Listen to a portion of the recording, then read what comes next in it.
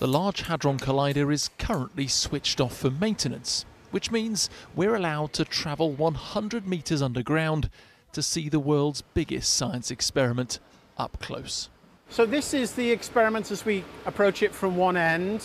The whole cavern is about 45 or 50 metres long.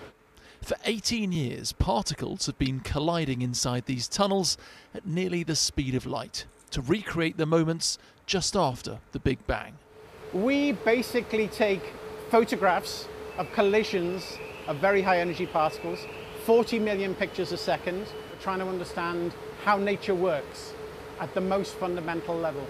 They discovered the Higgs boson, a particle which explains how things get mass. But to go further, they want to build bigger, much bigger. At nearly 100 kilometres in circumference, the Future Circular Collider, or FCC, would be 3 times the size of the current ring and twice as deep. How much is this going to cost, and how are you going to persuade governments to pay that? So the FCC will cost 15 billion Swiss francs. That's £13 billion. It's spread over 15 years, and it's shared between the 24 member states of CERN and other international partners. This is Mark Thompson, recently elected as CERN's next boss.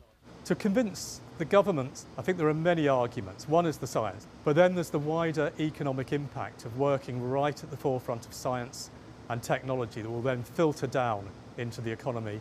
That happened with the internet, which was invented at CERN, as was cloud computing. But there is a more pressing driver for this decision: China. The government there is considering plans to build a giant collider of its own. We really have to stay at that forefront because it is one of the few, say very few areas where we have the lead in Europe compared to other parts of the world. Whilst they wait for a decision, the current collider will undergo a 4-year upgrade, including advanced parts manufactured in the UK. So all the parts from all over the world, they come here to CERN.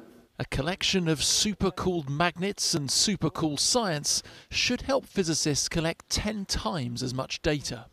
The chance of a head-on proton-proton collision is the same precision as firing 2 needles from opposite sides of the Atlantic, and you want them to collide in the middle. So what this new piece of kit does is that we are able to rotate the 2 beams so that when they collide in the detector, you increase the chance of a head-on collision. Upgrades should tip the needle in Europe's favour for the next decade at least. But to keep this continent as the centre of particle science excellence long term won't come cheap. Martin Stew, News at 10, Geneva.